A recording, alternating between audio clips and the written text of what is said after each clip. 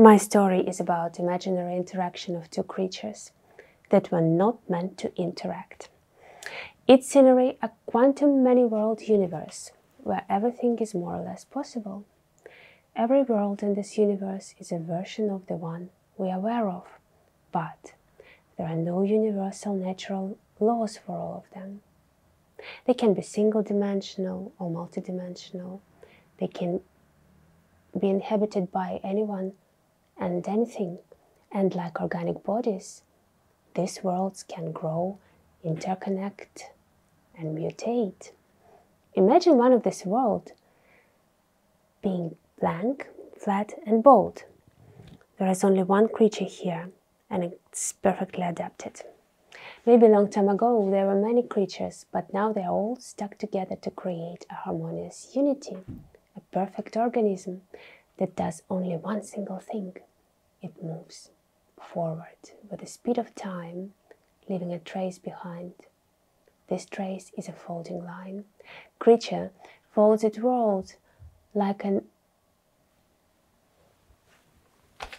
origami. Like a fractal infinity, this world can be folded an infinite number of times, while always staying flat. It is utopian in some way. Nothing happens there and not everything is perfectly adapted. But disaster happens one day. An accidental glitch opens a narrow gap between the worlds, and something alien slips inside. That is a creature of a different kind. It has color. It has shape. Springy and fast, with its limbs as sharp as knives, like a deadly virus, it breaks in and destroys everything in seconds. It sees the folding lines as threads. Its multidimensional nature is deeply alien to everything in this flat world. It's like a trapped insect or bird. With its every jump, more of the threads are cut, more of the world unfolded, till, in the very end, not a single undamaged thread is left. Apocalypse is accomplished. It sounds like there is an obvious villain in this story, but was the invader actually aware of the devastating effect of his actions? Did he plan an invasion? I'm afraid there wasn't any plan or profit.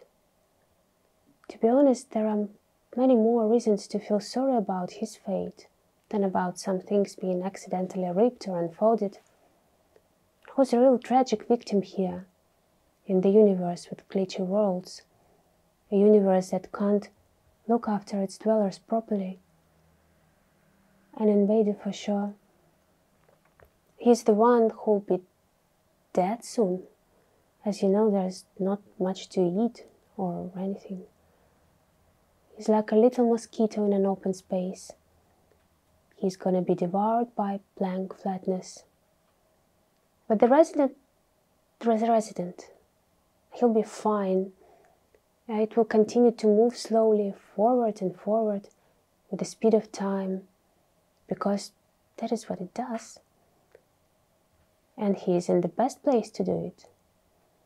And there will be more folding lines for sure, till the universe exists, now and forever.